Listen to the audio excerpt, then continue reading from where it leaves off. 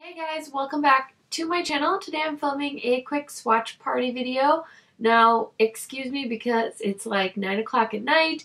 I had a whole day at work and my makeup's pretty much off for the most part. I quickly threw on a lip color because I really want to film this, and I got my brows done today, so I'm pretty sure I'm missing like half my eyelid makeup. But hopefully it's okay and you guys will still enjoy this video. So without further blabbering, let's get into my swatches of the new PAT MCGRATH Labs palette. Okay guys, so PAT MCGRATH did launch 3 little mini palettes like this. They are each $55, I believe, which is, you know, a lot cheaper than her larger palettes. And so everyone was really excited to try it out and stuff like that, which I think is really cool. Now, I actually have all the large palettes. She has 4 so far, and this is the only one I picked up from the minis because the other 2 were, one was like a warm brown and the other one was like a cool tone brown color range, and I feel like I have a lot of those shades already, so I decided to avoid buying that color. Now, this is what the packaging looks like.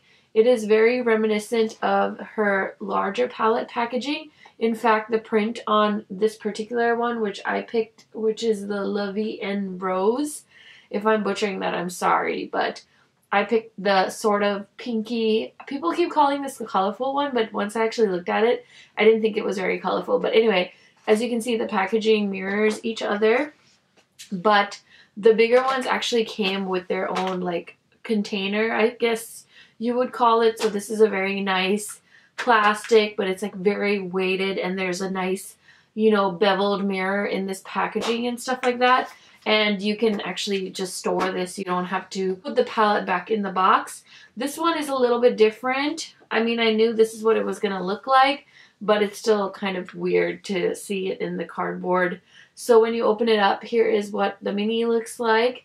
Here is a little mirror, and then these are the shades. She did put the shade names on a plastic sheet, which is nice if you're into that kind of stuff, you know, having the names.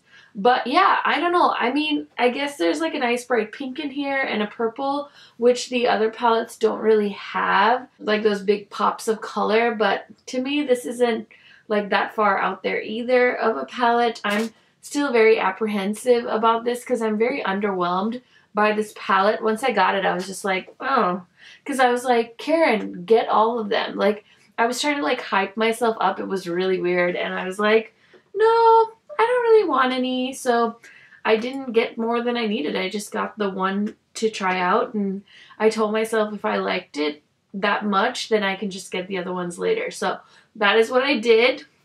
Anyway, I wanted to film this video, just a little swatch party for you guys, because a lot of you have been asking me about my opinion on these. And yeah, like I just said, it was like kind of underwhelming because I already have the bigger ones.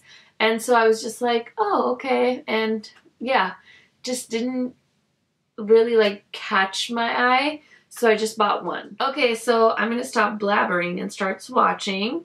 I hope these are the formula of the original palettes that she did. So here are the top 3 shades. We have Pale Fire, Purple Rain, Gold Nectar. It's a very like powdery. This one has a beautiful like pink shift to it.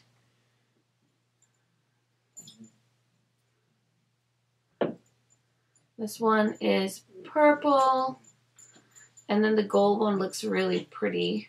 I mean, it's nothing new, but there are the first 3 shades.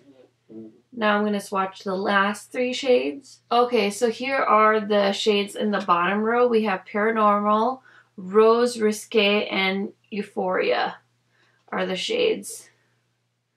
So let me go ahead and swatch. So Paranormal is a matte. I think it's the only matte actually in this palette. Actually, the pink shade is matte too. So these 2 shades are matte, and then this last shade, which is called Euphoria, is like a beautiful darker purpley eggplanty type color. So here are the shades in this palette. And yeah, I kind of feel nothing. I kind of feel like, meh, like, I don't know. I don't think this is worth $55. But this is just like a first reaction. It's not even a first impression because I haven't even put these on my eyeballs yet. So I will play with it and review it for you guys. Definitely go ahead and subscribe to my channel if you want to see a full review. It'll be up eventually here. I'm in the process of testing out a lot of new launches, so definitely in the comments let me know which review video you want to see first, and definitely subscribe so you get notified when I upload that review. Other than that, leave me any comments down below and I will catch you on the next one. Bye guys.